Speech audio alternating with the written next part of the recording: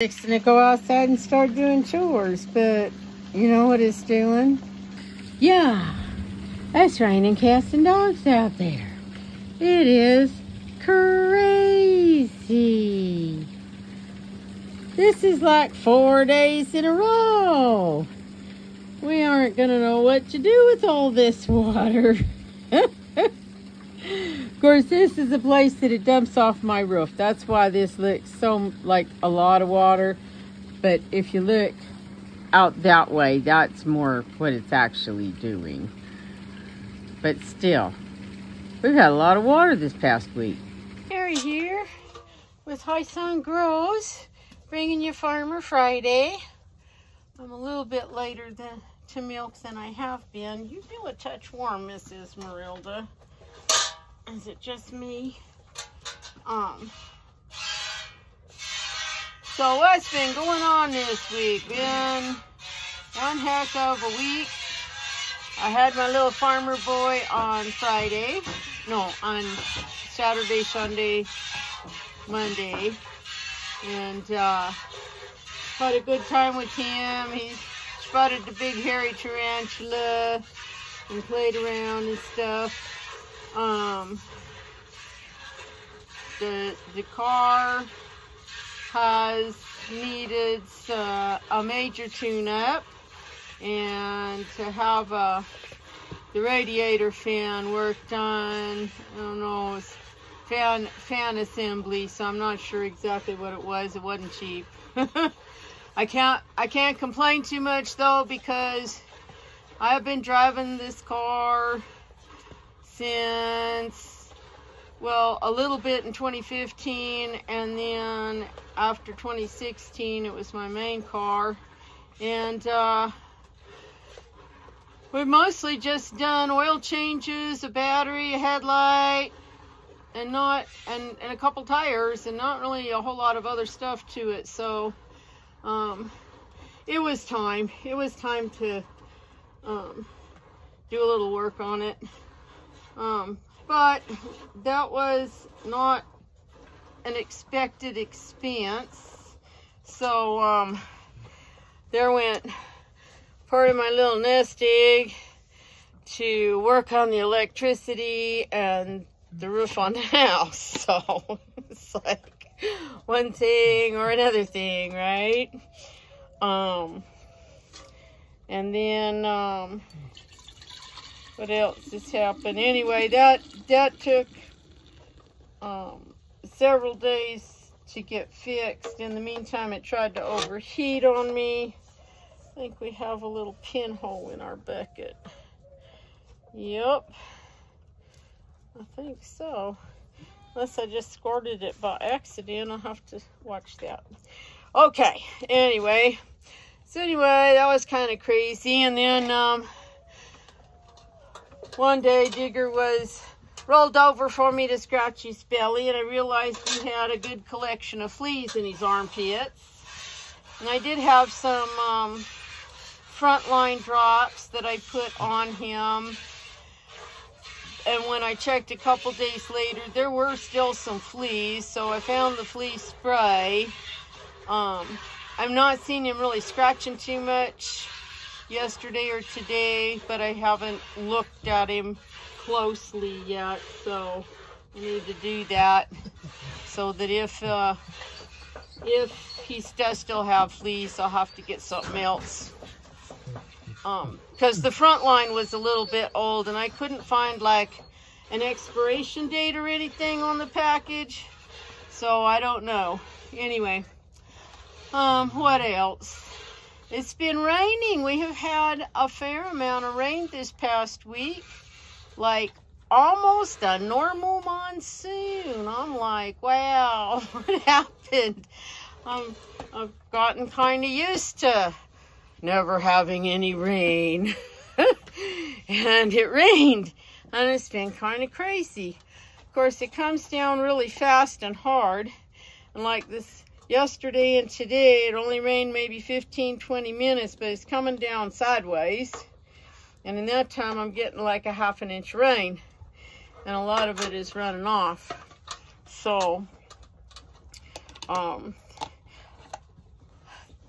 But it does show me places around the yard and stuff where I could make some improvements for water holding and slowing the water down for next year. I don't expect a lot will happen this year, but maybe over the winter and next spring I can get some things done and slow the water down a little bit more, get it directed towards productive areas instead of running down the driveway.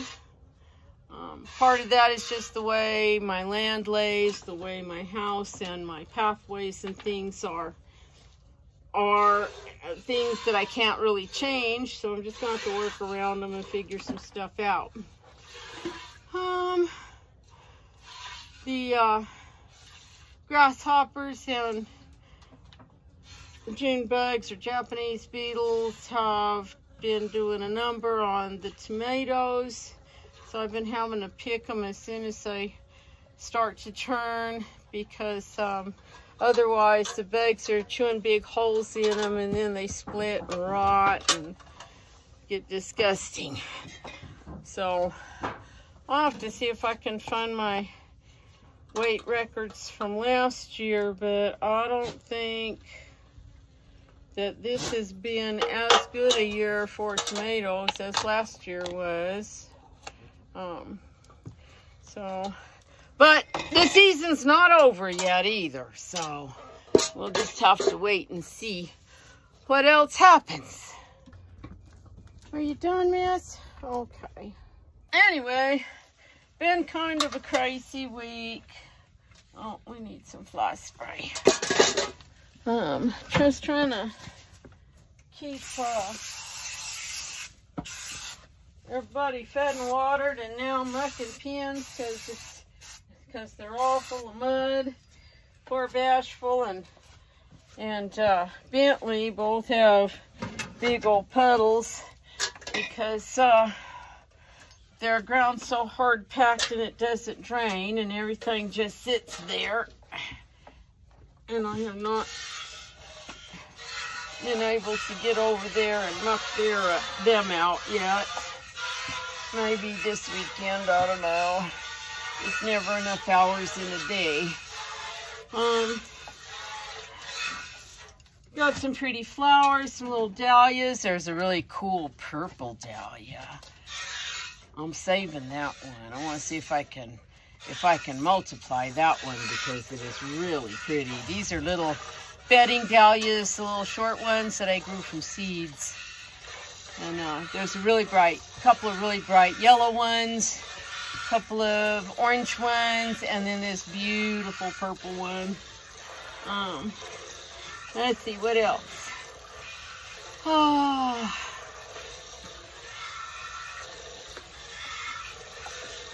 The pumpkin vines have begun running over everything. There's about 3 vines in the top of a compost pile that I planted, because letting the vines grow on the compost like that, when they're done, they die back, and I go to use that compost. It is almost always super amazing. It'll be full of earthworms, and it'll be very finely textured and do really good in my seed starting mixes and things. But I also had planted some in my little back garden, and those are starting to run everywhere and run over the zucchinis and everything else. So I planted a mixture of orange and white ones. There might have also been a couple of green splotch sorts. So we will see what we get. Just kind of be fun to have some different colors and sizes and shapes of pumpkins. What else? We've had some of the, oh, I know what else there was. Sunday morning, I was out working in the little greenhouse garden. If you didn't see the video, I'll link it. And I was in the driveway potting up some plants into bigger pots, and I was carrying them into the greenhouse garden space, and I could see the back end of a diamondback rattlesnake. So I knew it was there, and as I set the pot down, it heard me and whipped around and coiled up and started rattling and hissing at me. And then I went and got the water hose, turned the pressure up a little bit more, and blasted it with the hose. And I have not seen it since, but I have been trying to do some extra cleanup and weeding and stuff in that area, because it was pretty thick and overgrown with some periwinkle and some weeds and the old weed trees and things. So I have that space opened up. There's more to do everywhere, but I got that much done. Oh, just never enough hours in a day. So I'm just trying to think of what else has been going on. Told you about the car, the tomatoes. There are still way too many squirrels. Just probably too many to even trap out, but we're gonna keep, I need to reset the trap. It's just like, okay, where am I gonna set it? Because they're like from one end of the place to the other. So try and set it someplace where I have the best chance of catching the most of them, I guess. What?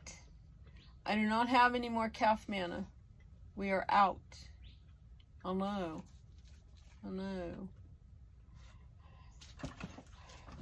I had been giving her calf manna when she's real scruffy looking and stuff. And now that we're on the mineral buffet and we're looking so gorgeous and sleek and shiny, she probably doesn't really need it, but now she wants it. Of course, she might need some of the extra protein that's in it, the extra fat, but we're out, sister. Yep, we are out, so you're just going to have to do without.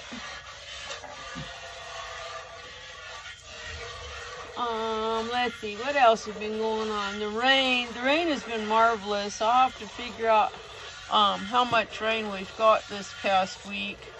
I know it's more than an inch. So a lot of things are doing really good and growing really well. I've been getting a lot of little Japanese eggplants. And they're all different colors. It's so cool. Some are green, some are long and dark purple. One is kind of short and white, which I don't think it's technically a Japanese style, but it's not as big as Black Beauties are, the big black eggplants you see at the grocery store, but it is kind of shaped like that more than like a skinny Japanese one. And then some of them are kind of like white or a pale lavender streaked with darker lavender. It's really pretty. Will you knock it off? Don't be ornery. And then just a lot of same old, oh, other news. The little, some of the pullets that I had bought this year, a couple of them have started laying itty bitty little pullet eggs. So hopefully they will get bigger eggs here pretty soon, because they're really tiny right now. They're like bantam size right now. Will you quit? Quit. Bambi, you're just being ornery tonight. You are such a stinker some days. Yes, you are. You are such a stinker sometimes. Oh, I can't think of what else. It's like I sit down to do this and then my mind just goes kind of blank. It's like, okay, what happened this week? I don't remember. I've been turning my ginormous compost pile. I really need more space because this part at the end is still about 110, 115 degrees, and I'm just having to stack more on top of it. So hopefully I can get some more junk piles cleaned up and make more compost piles. I don't know. We'll see. I've also been... What? What is that? What are you barking at? I don't know what he's barking at.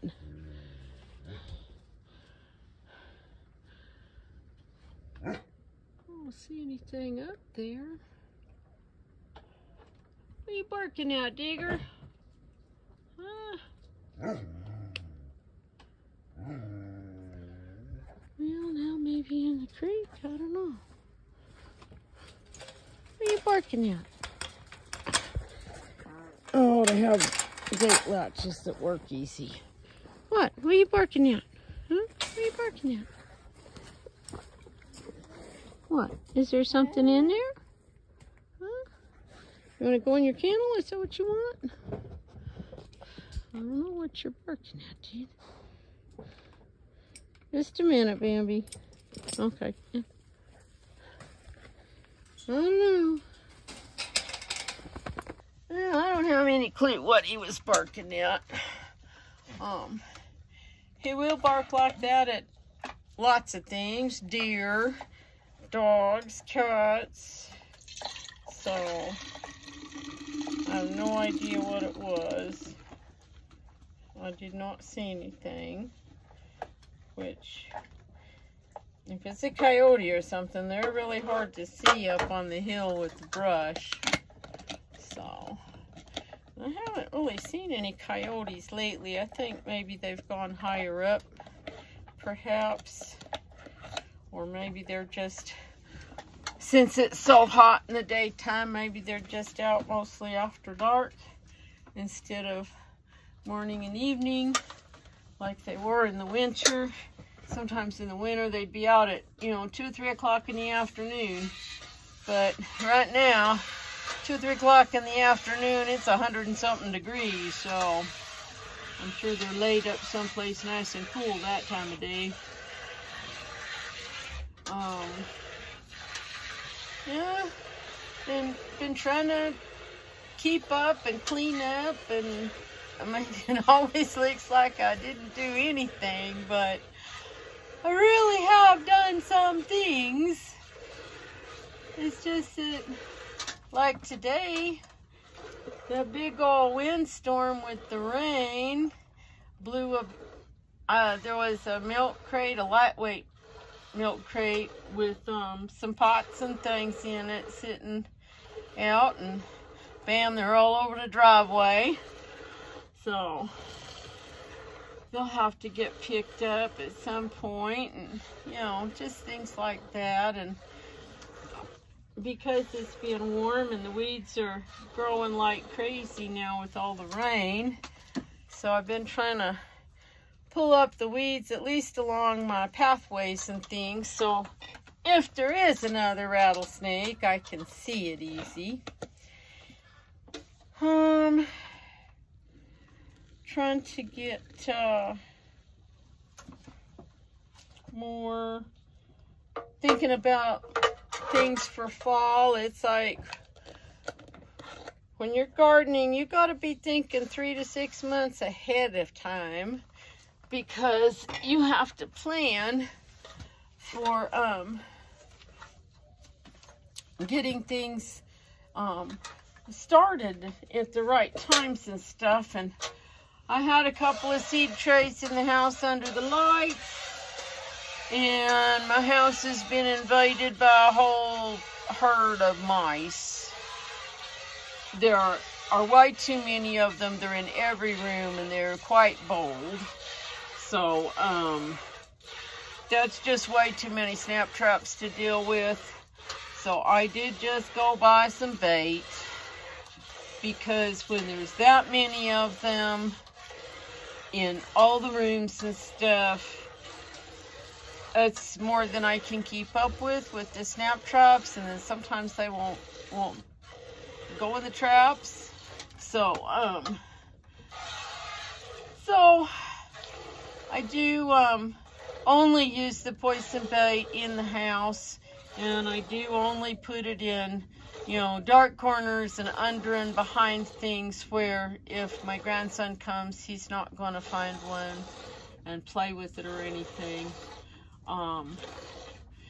And that way too, the mice generally just die in the house. Now, it does mean next week my house is going to stink like dead mice, but that's better than having them chewing holes in all the food and my dishcloths and my clothes in my dresser and stuff like that, which is what they've been doing.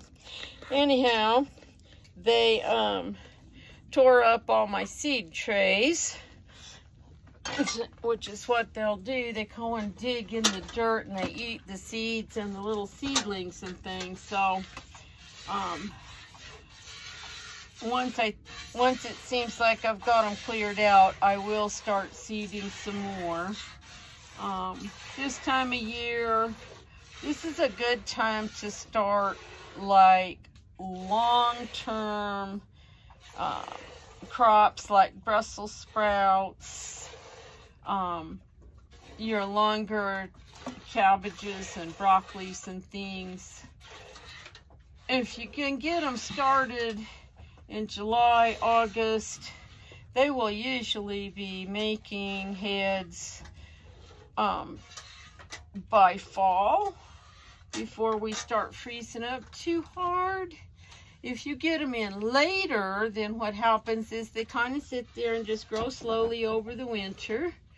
And then as soon as it starts warming up in the spring, they start exploding and making their heads and stuff like that. And I'll have to go back and look and see when I started the cabbages last year, because the cabbages grew really, really well. And in the 5-gallon buckets and up in one of the garden spaces. So I may not plant as many cabbages this year as I had last year. I am going to try and grow more broccoli and cauliflower and a few less cabbages. So we'll see what happens, because sometimes it's a matter of how good was germination and how did the plants grow and do. I do not know what he is after over there. What? Are you after the cat?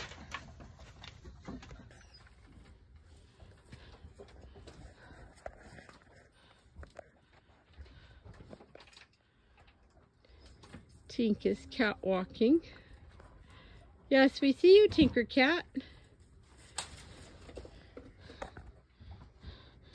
And Digger has decided that since it was just Tinker Cat, he's just going to go back to chewing on his bone. What you doing, Tinker Cat? What are you doing up there? Are you surveying the kingdom? Yeah. Just waiting for a tasty morsel to pass by, huh? Yeah? What are you doing? What are you doing? What are you doing, Bambi? You're trying to eat my hair. You're just such an itchy girl. Yes, you are. What are you doing? Huh? Yeah? What? Huh? You want to finish your snack? No, I gotta get Fish Mary off the bucket.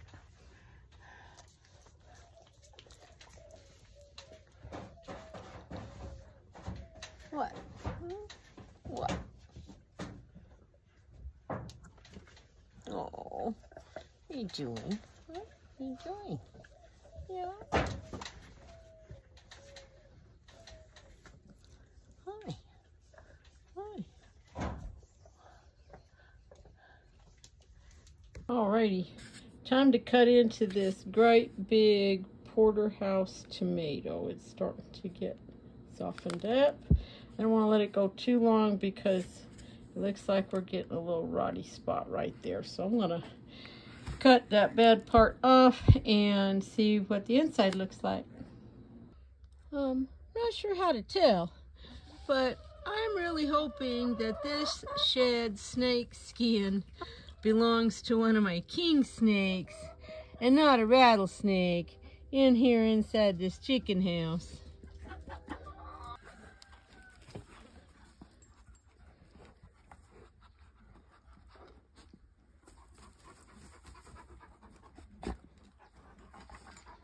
Are you being a good boy? What you think, Bashful? Huh? What you think, buddy? A minute ago, Bashful was kind of blubbering at Digger, kind of pushing at him, almost like he would a doe in heat or something, or maybe another male showing dominance or something. I'm not sure. But a lot of times, there we go, like that. A lot of times Bashful will move away from the dog very quickly. He has not been thrilled about the dog. And this is really the first time Digger's like really come in the pen in quite a while. I don't usually let him come in because Bashful was very leery of him. It looks like Bashful's going to assert himself now.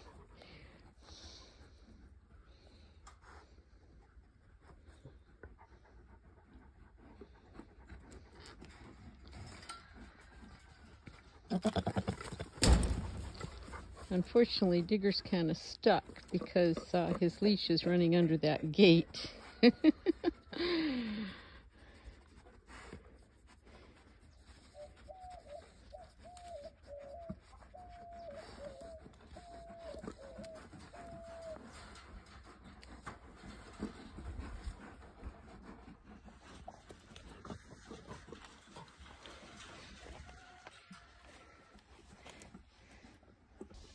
Okay, boys.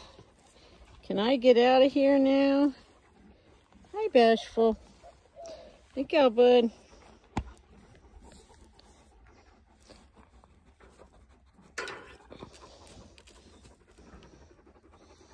Oh, that's a good boy. That's a good boy. Yeah. Okay, but you're going to get tangled up in the dog. Yeah. Okay. Hold on. Hold on. Whoa.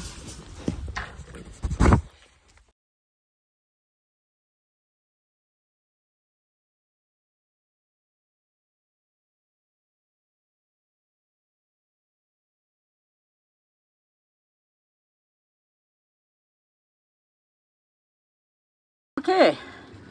They said it was going to rain. They didn't say nothing about gale force winds and sideways rain. It was hot and muggy and it started to sprinkle and I just figured it was probably going to fizzle out, but then shazam. Yep, in like 15 minutes I got half an inch of rain. Probably more than that because that rain was coming down almost horizontal there for a few minutes.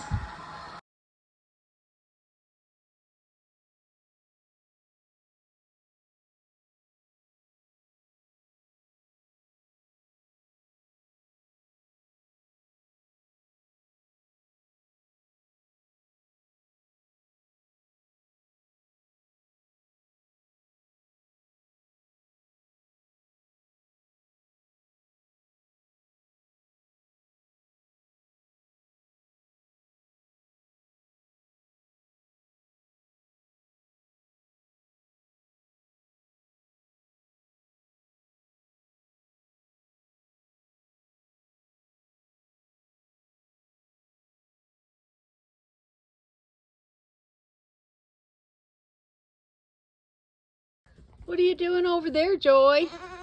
Yeah, what are you doing? Huh? Oh, Bean, be nice to that baby. Be nice to that baby. Bambi. I guess I better go get her out of there before she gets hurt.